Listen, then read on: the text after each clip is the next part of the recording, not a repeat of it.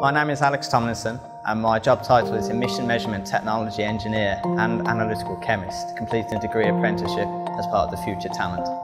What attracted me to the apprenticeship in particular was having the professional backing in which I could explore my ideas which I have. So at university ideas are very much welcome, but I couldn't actually get the money or anything to explore them in real life and make them and see what happened. And that was one of the key benefits really of joining the apprenticeship, in that I'll be able to apply what I'm learning theoretically to a practical industrial context and see them in the real world.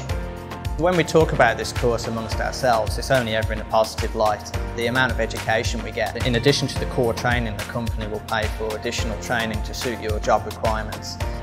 The training that you receive at Jaguar Land Rover would stand you in excellent stead in any job.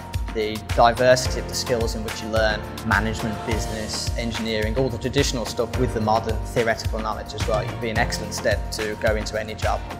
I'd say if you just completed your A-levels and you're considering joining an apprenticeship at Jaguar Land Rover, is to definitely not discount it on the grounds that it's an apprenticeship.